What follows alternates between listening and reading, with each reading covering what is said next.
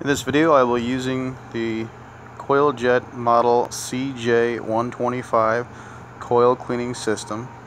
It has the soap mix nozzle right here. It tells you how much to add, and well, basically it took a little getting used to because when it came from the factory this was cranked down about 20 times too hard. I don't know why, but I unscrewed it, and basically I just do about 2 turns to the left for positive.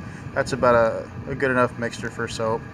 And when you want it to be water, you just turn it as far as you can towards the zero to the right in order to get just water. It does take about 30 or 40 seconds for it to flush all the soap out, just like the car wash. So here's the tank in which you put the soap. I don't really have a lot left in there actually. And there's the water tank. I'm using cold water today, but I find hot water works the best. But obviously, you know, out in the field you don't really have that option. So today I'm cleaning off Bryant condensing unit, which actually started already, and you know, you can see it's really not all that bad off. But let me just show you how this works here. So here's the nozzle.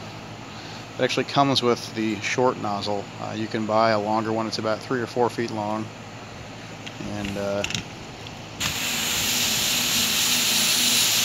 comes with 2 tips, one of which being the flat kind of cone there, and the other, there's a red tip over there.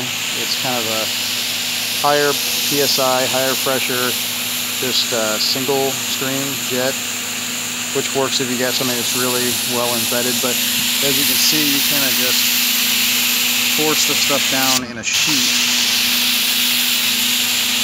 It works pretty well. I would say I can usually get, I don't know how many SEER this unit is, but you can kind of judge by the stuff around it how big it is. And I can usually do about 2 or 3 of these, including, you know, 5 minutes of soap, 10 minutes of water, something like that. You know, to be honest, maybe not 10 minutes of soap, but either way, I can get 2 or 3 units out of this jug. Now, it's kind of hard to see, but if you kick it, you can kind of see the water level. That's the only way to tell how much water is left in it besides opening the cap up. There's no, it's not like on a bottle of oil, you know, where you've got that clear vein where you can see. But it is important to see how much water you have left and to not go dry, because it takes about a minute and a half of spraying to get the prime back in the pump. And also, in those ads at Johnstone and stuff, they show a guy, you know, in like fresh clean clothes, got this up over his shoulder, and he's got the thing, you know, blasting the coil, and really this weighs like 80 pounds or more when it's full. It's a real Bearcat. I mean, it's near impossible to get up on a rooftop without, like, I use a rope, to be honest.